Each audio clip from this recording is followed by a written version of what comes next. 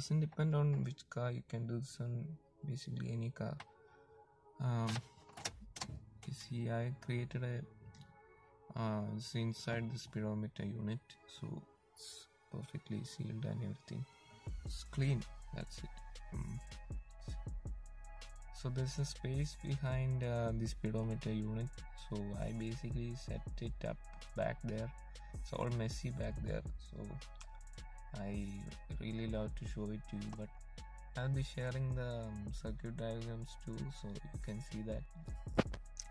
So if you look at this is just a piece of plastic that I shaped and put a few holes and painted it.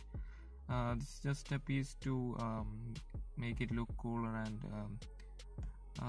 place the LEDs in place. The whole thing is behind this speedometer, the Arduino Uno and the HCF5 module. All of that, the wires, everything are back there. It's just a piece to hold. It's just a piece that I made myself. So you could do this in any shape. It's all your creativity. So basically I created a shift light, to light up at specific RPMs. You see this in most race cars and everything. So basically what I used is an Arduino Uno, HCF5 Bluetooth module and an OBD adapter. So this is the OBD adapter right here. So I wired it so that it will be only on when the accessory power is on, so it doesn't drain out that much power. Then for the power from the Arduino board, I have wired it from the fuse box, and this is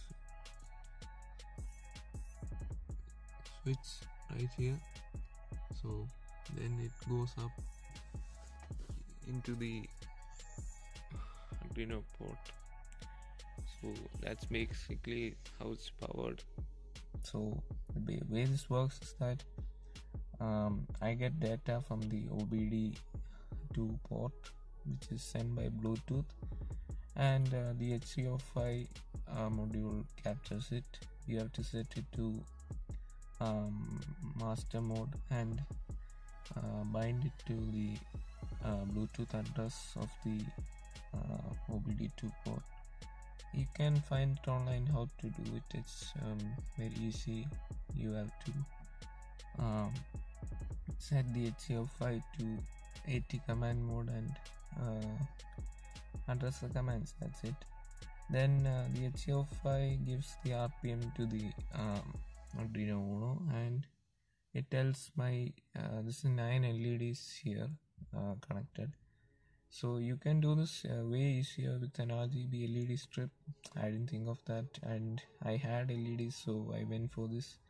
This has 9 LEDs, so all negatives are connected together and the positives, so that makes it 10 wires coming out of the speedometer.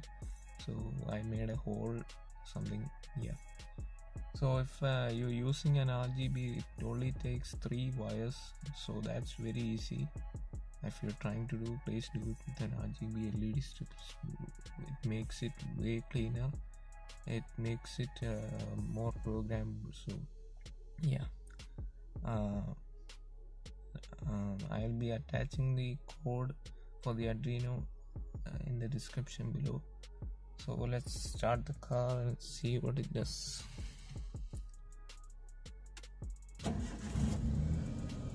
So the light starts to blink at 2000 RPM.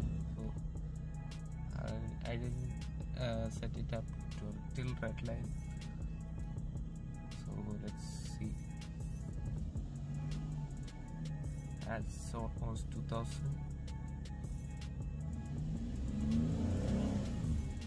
Yeah, that's basically it. So thank you for watching.